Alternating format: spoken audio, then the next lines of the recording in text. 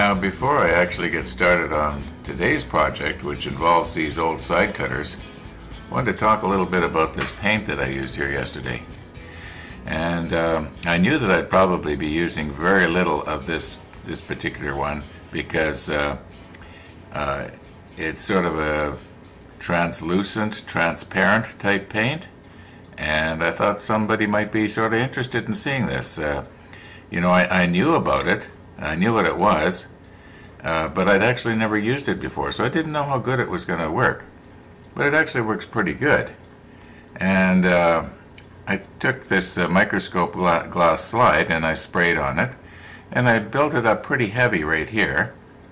And I don't know if you can see it or not, but it's transparent. You can actually see through it, which is kind of neat. If you wanted to color, say, the lens of the starboard side of the ship, or a boat, or an airplane, on the starboard wing, it would be green. So, unless I got that wrong. I should know. I got my pilot's license, but oh well. Anyway, that's another story. So you can see through it here, and it doesn't seem to distort or fog up whatever you're looking at. I'm hoping you can see through there. Anyway, I thought you just might be interested in seeing that. Okay, now about this. I've had these old side cutters for many, many years. Actually, I think they belonged to my dad and possibly my grandfather before that. And what the problem is with them is that they're a little bit on the wide side if you wanted to nip off something from the sprue. In the past, I used to just use a pair of scissors or a knife, a hobby knife, and I would sort of, lay the sprue down, and then if I wanted to nip a piece off, I would just take the hobby knife, like say that this was the sprue and this was the piece I wanted, and I would just push down like that. Well, that actually does work pretty good, except that you risk, if you're laying your sprue with all the little parts and you're laying it on something flat, when you're pushing down, it's putting stress on some little tiny pieces that you might not want to be putting stress on. So a nipper is actually better. However, it's kind of wide, and my plan today is to see if I can't grind it down so that it's a little bit more narrow here. Well, you'll see what I'm talking about. Now, the hinge part of this is pretty badly worn, and I'm noticing that when you squeeze down on them, they kind of sort of slip over to one side more than the other. I know what I'm talking about, but maybe you can't see it, so I think what I'm going to do is I'm going to take and squeeze it together, and then when it slips over to the side that it likes the best, I'm going to fasten it that way.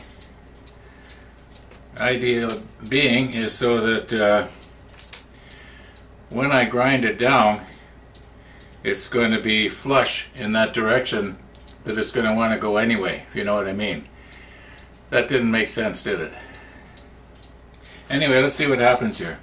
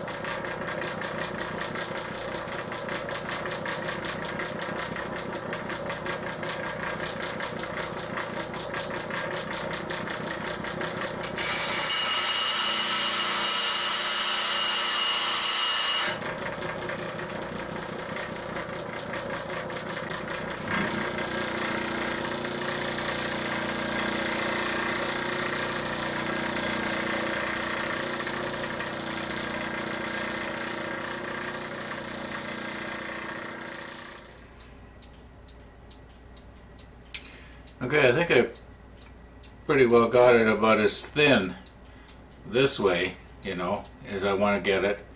I'm thinking maybe if I just very, very lightly, you know, go along this side right here. Don't want to go in too much because then I'll be, you know, on the edges that actually come together, and then once I remove them, then this thing isn't going to work at all.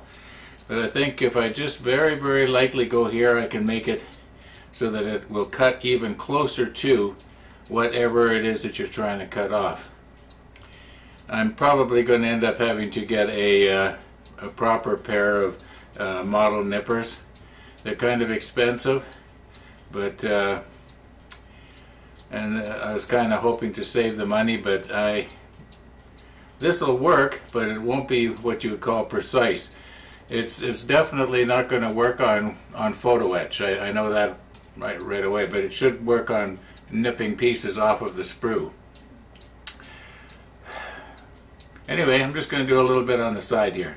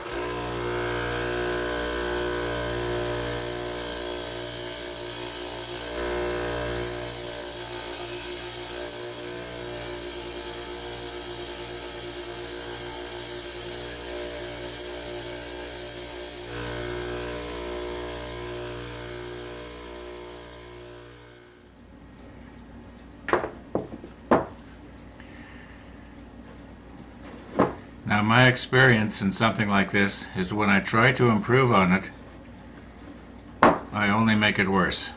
So I'm going to quit while I'm ahead, or sort of ahead.